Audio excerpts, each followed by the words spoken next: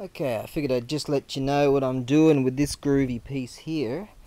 I've got the pressure washer out and given it a go, and I'll tell you, it's come up good, but still, you know, there's like centuries of caked on like charcoal from what they were using it for, and so I would say you could probably get a buffer wheel.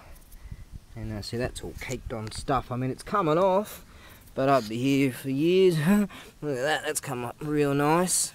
But yeah, I'd be here for years trying to get all that off. So I guess a buffer wheel and you could have all that nice and clean, or utilise it for the purposes that it was actually used for.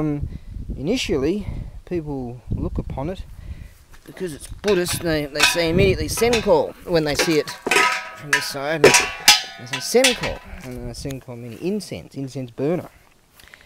And we find that when we look a bit further, because that's Buddhist right there. Now, a lot of Buddhist temples, I'll get info on it a bit later. I just want to give you a quick heads up of how far I go for my customers. You'll find that we have established that this is was at the temple. Lots of temples you can get tea. So it's actually was used as a char gumma. So Senko is like the incense burner thing, but we feel that that is like one of these deals.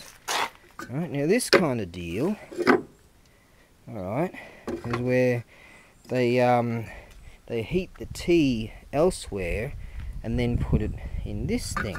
But in this particular case, they heated the tea as it was in this, you see, and they used the charcoal burning method, charcoal heating method, in order to heat up the olcha. The olcha meaning tea.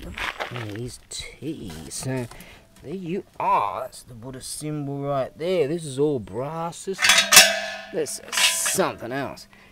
And I've got some info on it.